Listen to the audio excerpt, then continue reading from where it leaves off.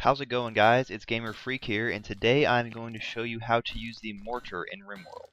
So, using the mortar is very easy. The first thing you're going to do is draft one of your colonists and get them to run down to the mortar. So, as of now, Alpha 9, there are three different types of mortars. There's a regular steel mortar with an explosive shell, an incendiary mortar with an incendiary shell, and an EMP mortar with an EMP shell, and that's very good for taking out mechs. So, to use the mortar, all you do is you need to have an artillery shell close by.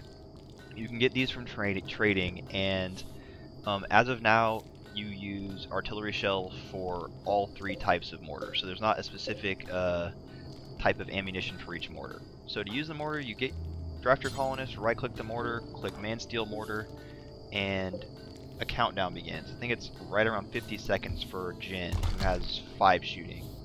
You count down, and go down to, okay, there you go. So she's ready to fire now, and you select force target, and you can see here she's firing, and she will immediately run and start reloading, and you can see the countdown begins again.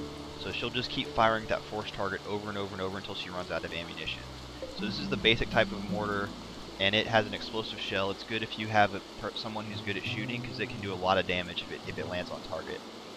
The incendiary mortar does just what you would imagine it does. It's got a shell that catches on fire whenever it lands, catches everything on fire around it. So we will do this, and we will set force target. Let's do that here. And you can see she's lining it up, and there we go. It's raining right now, so this fire will go out pretty quickly, but yeah, that's what that does. And the last type of mortar is pretty cool. It's an EMP mortar. This is what you will use to take out mechs when you get to that point in the game. And this kit will disable them, and that helps a lot when you're trying to kill them, because they can get very powerful. So here we go. We'll set another force target. Fire. She's lining it up.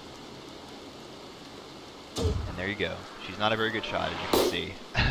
But each mortar has its own distinct type of shell, even though they're only artillery shells right now. There's not a different type of ammunition for each mortar, as I said before. Just clarifying that.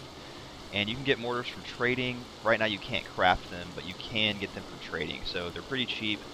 And I would definitely recommend having 1 or 2 in your base, possibly, if you're concerned about having groups of pirates set up camps on the outskirts and mortaring you. So yeah, that's it, guys. Any feedback that you can give me would be greatly appreciated, and please like, comment, and subscribe for more content.